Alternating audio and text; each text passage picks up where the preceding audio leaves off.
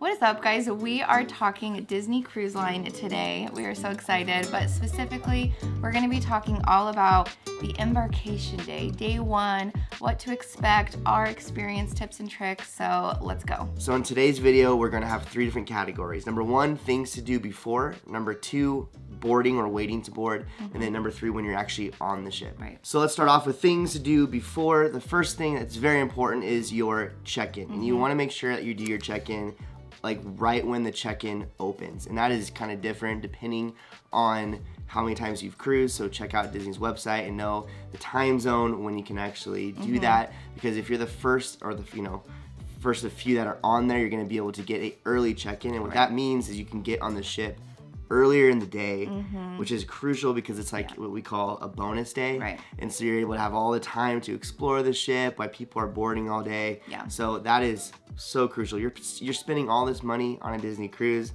You want to get your money's worth and get on the ship as you want to be on the ship as much as possible. Right. And so making sure you get that early check-in is crucial. Yes. So another thing you're going to want to do ahead of time, if there's certain things you're going to want to do as far as making appointments for. So that would be spa treatments or excursions, port adventures. Different classes. Polo, right? Also, if you have one in a baby in a nursery, you can make reservations ahead of time for that too. If you know, like you have, you're getting a massage and you need, to book that time. So if you know your times, definitely do those as soon as you can. And honestly, you could back out of those reservations. Yeah. So you don't have to pay for them right away. Right. So I would just make them. When in doubt, make it. And then if you want to back off a little bit and get closer, you can. But Right. It's better that way. So that way you Hold your actually know spot. you have it. Another thing to schedule is a call from a Disney friend. That's super fun. Our kids love doing that. And you can have Mickey and Minnie call them and say, hey guys, we're so excited to see you on our cruise. And it's super magical and really fun. So I would definitely do that if you guys have kids, or just, I think we would do it for us too. We need to schedule ours, actually. I know. Also making sure that you have all of your necessary documents, your passports, your copies of your birth certificates, like everything that you need. Go on Disney Cruise Line, they'll let you know exactly what you need, but make sure that you put that in a safe spot. We actually have this really cool like document holder, we'll link that below, but we just put all of our stuff in there after we book a cruise, and we just keep it in our stuff and make sure that you bring it, because we actually had some friends who they were going on a cruise and they forgot some important documents. Yeah. We had to run by their house really fast, take some pictures, send it to them so they can get on the ship, but it's just important to make sure you have all of your documents. And lastly for this category is arriving early. At least a day, but we actually do 2 days now because with flights and everything and whatever, you're spending so much for these Disney cruises, and it would be such a bummer to miss it. And that's happened, not to us personally, but it's happened before for many of people, and it's a bummer. So at least a day, maybe 2, just start your vacation without having to be all angst about something, and be able to kind of get in that vacation mode, sit by the pool or something like that, and just enjoy before you get on the cruise. All right, we're hitting our next category, and that's the boarding time. So this is the time I always get a little angst, make sure I have everything. So we're gonna just share with you guys some things we do. And in this process, we kind of repack a little bit, because when you do get on the ship, they will take your luggage and you won't get it back till later when they bring it to your room. And it's usually fairly quick, you just never know, and you want to have the things you want. So some of those things we like to set aside would be like a swimming suit, or any kind of, medicines, or, if you need an extra pair of clothes, if you want to change, whatever you need, just set those things aside and just have like a backpack, like your little day bag, so you're not waiting for your luggage to And we're going to be coming out with a video that is all about what we like pack for like our boarding. So that'll come out soon. So if you have not subscribed to our channel, do that, ring the bell so you know when those videos come out. Yes. Because it is an important pack. Yeah. Because if you get there early in the day, you have several hours, and so sometimes you might want to hit the pool or whatever, and you don't want to be like, oh man, it's in my luggage.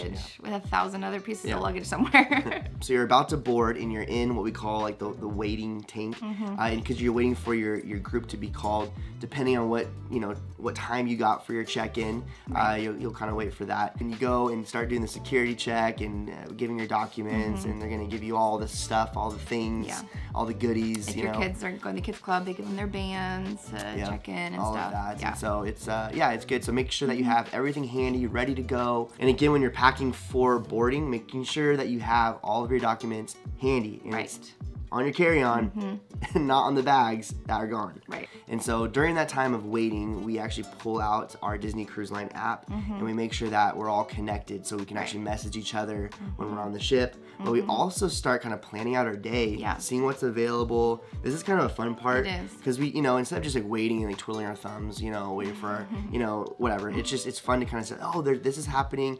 Oh, look, check this out. We're going to be at, this dinner tonight, like the rotational dining. You kind of see where you're at, get your bearings straight a little bit, knowing what's going on. Yep. You'll be able to see the schedule on there for, if they usually have the open houses the first day. So, what you want to check out and just kind of get, just a little itinerary going in your mind for seeing the schedule. And again, like Justin shared, you get to see where you're going to eat for dinner that night. So that's super exciting too, and just planning that all out. And now, the moment you've all been waiting for, your group has been called. It is very exciting because you start boarding the ship. What a glorious time. Yes. Welcome the Zachman family. Yay. Okay, so we're on the ship. It's so fun. Everybody's clapping for you. It just never gets old. That's the thing about it. Never gets old. It's so fun. It's just something about like people clapping for you to enter the ship. You're just like, thank you. Thank you. Thank you. Thank you.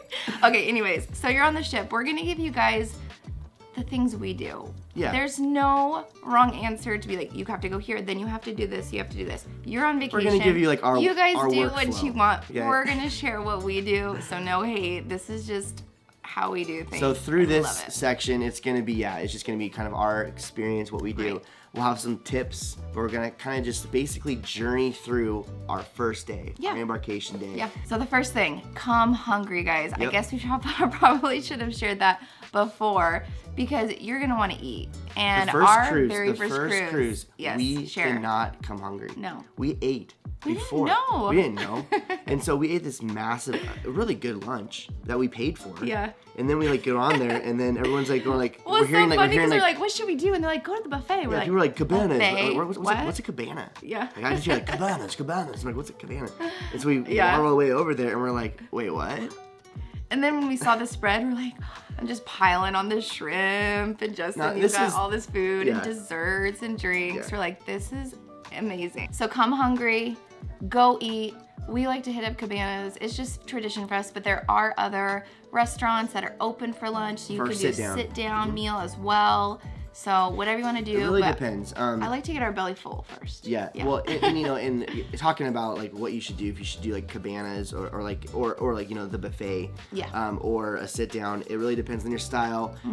Honestly, sometimes sit down could be just easier. Right. Because if you have little kids, you're not having to worry about tag teaming. Right. Yeah, and then it's like you stay here, I'll go and get the food, come back, and that kind of stuff. Yeah. Our kids, are a little bit older at this point, so they can kind of hold their own trays and stuff. But even when they're younger, we still did cabanas, and the reason why is because we want to enjoy ourselves, eat, but the sit down does take a lot longer. Yeah. And we want to start kind of getting the lay of the land of the ship, so that's why we opt into the fast route.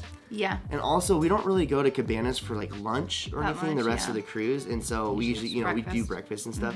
And so it's like, this is like kind of our only time-ish. Sometimes we still kind of go in there, but it's our main time to get lunch at cabanas. So that's what we do. And now our bellies are full. We're very, very, very happy at this point. Lacey has had all of her crab legs, lots of them. Plate is filled with crab legs, and I just had, I don't know, random stuff. Probably mac and cheese on the plate for whatever reason. I feel like whenever I go to buffets, mac and cheese is always on my plate. Even if I don't eat it, I just and my chicken tendies, for sure. Chicken tendies are always on your plate. Our friend Krista always talks about all her brown food. Is it? She said she's all my food's brown at cabanas. I love it. Okay, so you have that, you're excited, and now it's time to go explore the ship. And this is really crucial because sometimes you're only on the ship for maybe 3 or 4 nights, or 7, whatever. But still, I feel like when you're on a big ship, especially if you've never been on this ship before, it takes almost the entire time to get your bearings straight on where everything's at. Right. Where aft is, where forward is, like where midship is, whatever. And so we really take this part seriously, and we explore the entire ship.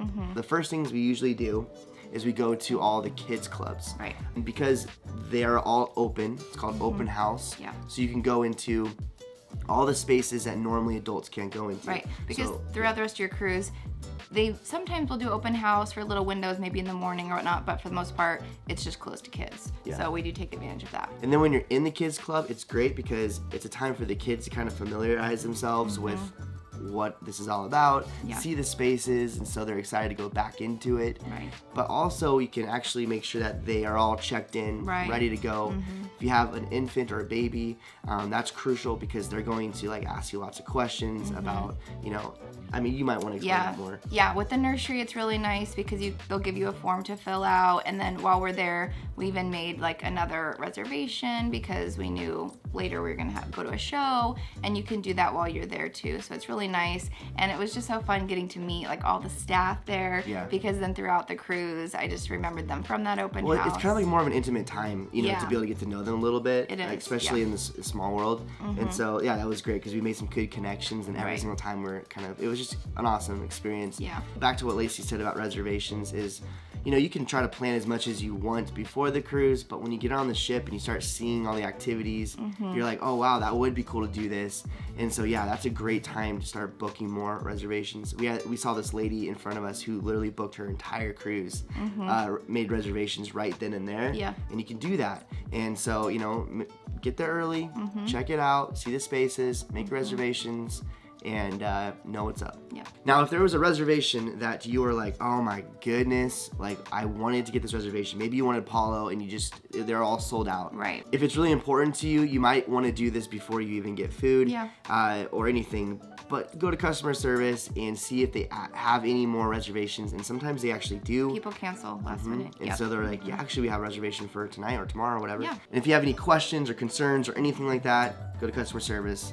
They're there to help. Yep. So by this time of the day, your room might be ready. So we always like to check and see, and you'll start seeing luggage going down the halls too, and they're gonna start delivering that slowly. So we love the moment where we get to open the door and see our room. It's so exciting. It's fun. It always works out super well. So it's like we get our food, you know, we get our bearings straight, we check in, we look around the entire ship, we see everything, the pool deck, we go. Yeah. Oh, we get ice cream for sure. Ice cream, you know, we do all of that. Like seriously, we explore everything. We go to the theater, we see everything. Yeah. So understand that we spend some time. A lot of time. Okay. Yeah. Doing all of that, going into, you know, like the teen section, we go everywhere.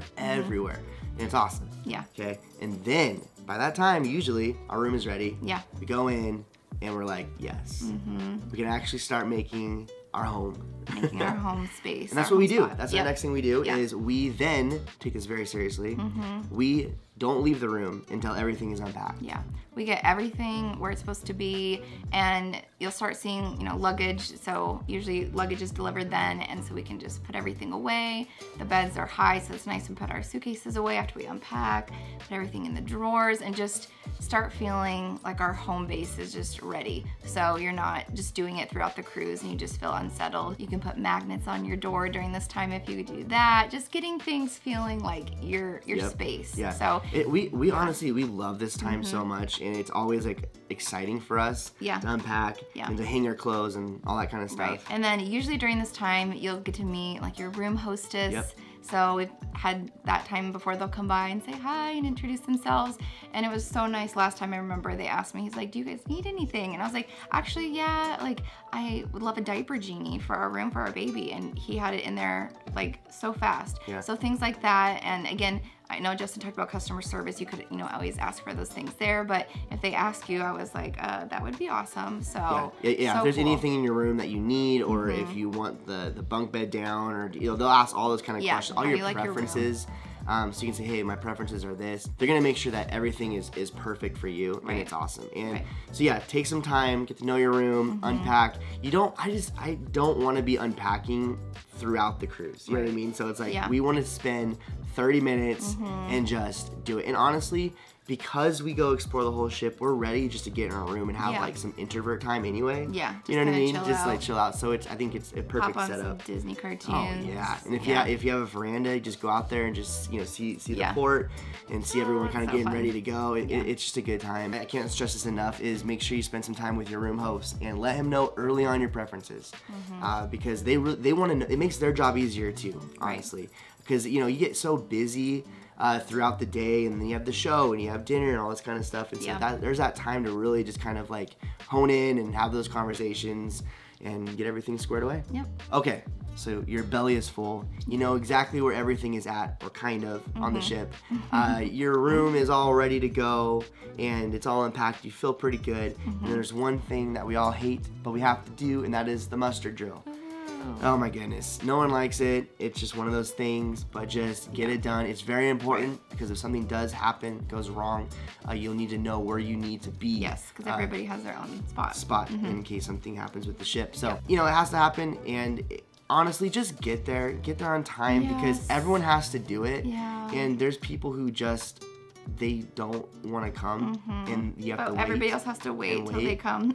So it's just like, guys, let's get it done. Let's just get it done, you know? So after this, we usually go on deck, maybe do pool time, get a, you know, drink, hang out, just relax, you know? It's just time. Have another ice cream cone. Yeah, why not? That's what we do. It's just fun. And then we wait for the sail away party, and we always do the sail away party. It's just kind of a tradition, and what they do is basically this. You get on deck, and they're like, ladies and gentlemen, boys and girls, this is exciting, because you don't have to worry about work. You don't have to worry about anything. Leave it all behind, because you're going on a Disney cruise. There's a whole part of Mickey and Minnie come out, and, you know, they're just all... So fun. Yeah, it's all good, and everyone's cheering, excited, because we are on vacation, and we then leave. Yep. And our last cruise, we had kind of bad weather, so they couldn't do it then, but we got to do it the next day, and it's just still felt just as magical, because we were already like, woo, we're on vacation mode, and then it put us even more on vacation mode. So it's super fun, and it's just like a way to be like, you know what? We're leaving. You get to hear the magical horn go off and say goodbye to everybody. Say goodbye. It's super fun. Well, Lacey said is sometimes the weather is not good at port, and so they can't do it. It is unfortunate when that happens, but they always make the best of it. They usually will do it inside, or they'll wait for the next day or something like that. So they usually try to still do it, which is great. But it's become a tradition for us, and it's a lot of fun.